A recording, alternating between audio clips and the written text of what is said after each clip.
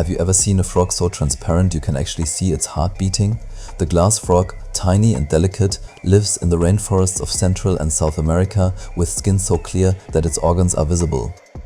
Through the bellies of females, eggs can even be seen developing, a living window into new life.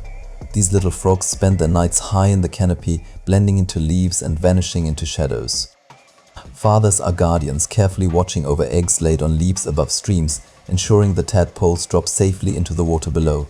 Their transparency is more than beauty, it is camouflage, a shield against predators in a dangerous world. Though fragile, they play an important role in keeping insects in check, balancing the rainforest web. But climate change and deforestation are stripping away their homes, threatening these living jewels. To see a glass frog is to see nature's artistry on full display, delicate and fleeting. Protecting them means protecting a forest that breathes through its smallest wonders. Each fragile body is a reminder of how thin the line of survival can be. Their clear skin tells the truth of life itself, open, vulnerable and precious.